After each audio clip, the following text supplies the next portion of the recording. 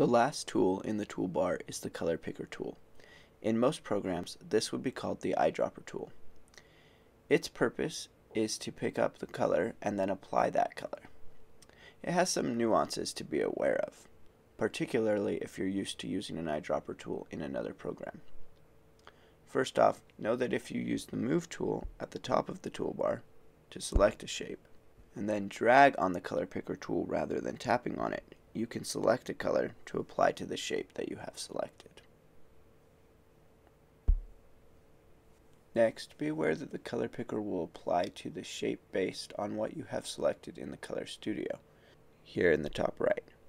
If you have the fill selected, it will apply to the fill, but if you have the stroke selected, it will apply to the stroke. For example, if I now grab the color picker and go to the red, it will apply the red to the stroke rather than the fill. If you tap on the color picker so that you have it selected, you will get its contextual menu. You can choose here if you want to auto apply the color, which is default, or if you just want to pick up the color and put it in the Color Studio. You can also determine how big the point sample is that you want to pull from. You can do an average of 3x3, an average of 5x5, 17x17, 65x65, 129x129, 257x257, or of course 1x1.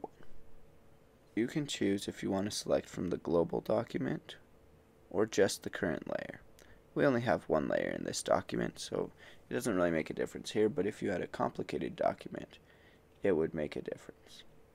As far as eyedropper tools go, this one is pretty bare bones, and I hope that it will get more built out as we go along with Affinity Designer to be able to pick up more options and drop more options onto a shape. But for now, it does what we need it to do.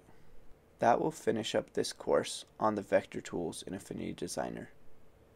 Please use these tools to make something in Affinity Designer on the iPad and share it in the project section for this course. It doesn't need to be anything fancy. We haven't learned any fancy skills yet. Just something simple that you've done with shapes or lines or drawn with the pen tool or with brushes. Please share it with us so we can all learn from each other as we're learning this new program. Thanks for joining us, and keep an eye out for our next course that will go over all the vector studios in Affinity Designer.